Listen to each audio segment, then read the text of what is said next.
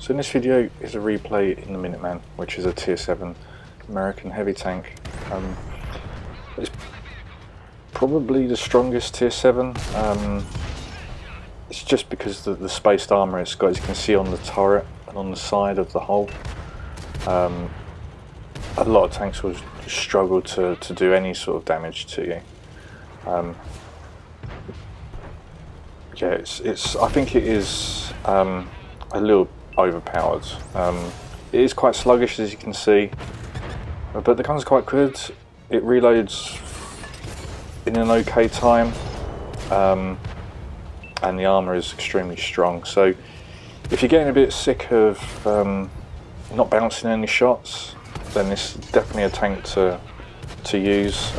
You can really sort of side scraping it and you know, angle the armour nicely. Get hold down, you can do anything in it really with the armour it's got. So as you can see, just bouncing shots off of it. It is a very the armour's very good on this tank. It's not one that I use too often. I don't usually play heavy tanks, but when I do fancy playing a heavy tank, it's usually sort of a Tiger variant that I play. I do quite like that sort of play style, but the Minuteman is extremely good. So just pushing the north flank on Westfield. I don't think I would have lasted long going sort of towards K0 and through that route. I think I would have been spotted up and lit, and by the look of it, there's a heavy tank that's kind of stopped, so I'm assuming that one's getting lit up. Just using these ridges, these hills, make sure I don't get spotted. I do just want to poke around here, see if I can get any shots on this tank. Looks like I can. Missed a shot, unfortunately.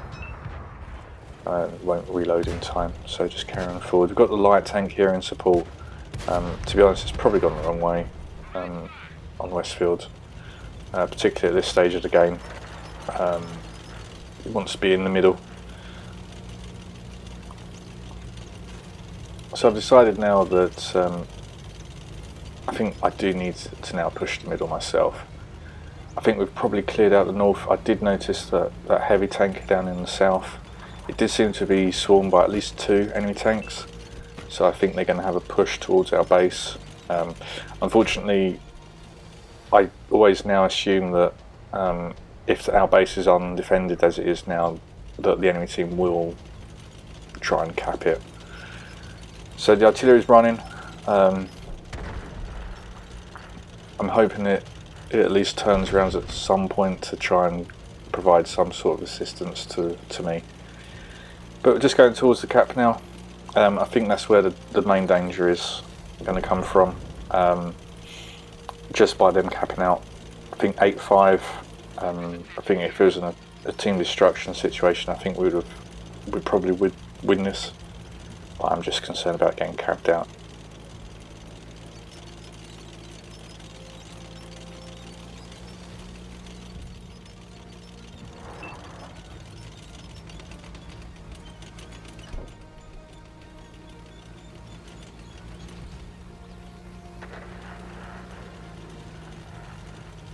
So I'm just deciding at this point where best to go is. I'm trying to get a nice sort of hold down spot so I can cover both flanks.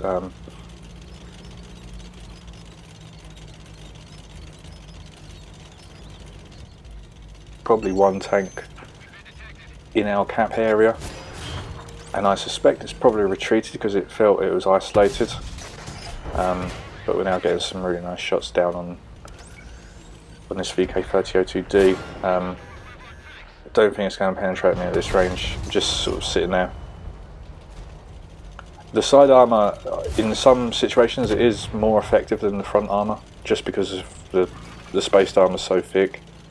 So that is something to bear in mind. I have no issues being slapped side on like this. So sure enough, whoever decided that they were going to cap probably felt isolated, had retreated, so it was probably that VK. So we've got the last two tanks now. It's 4-2.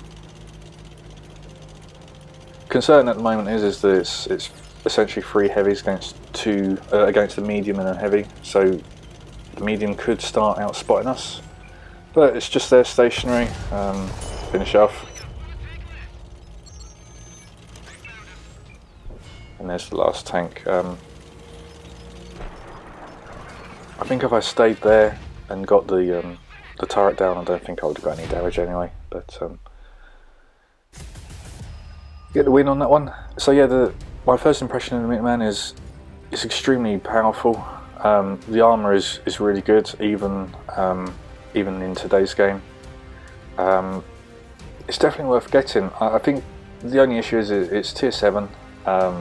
Might not want to play tier 7, and it's a heavy, so it's not a particular class that I enjoy playing, but this tank is good if you just want to go out and sort of bounce and absorb shots. So yeah.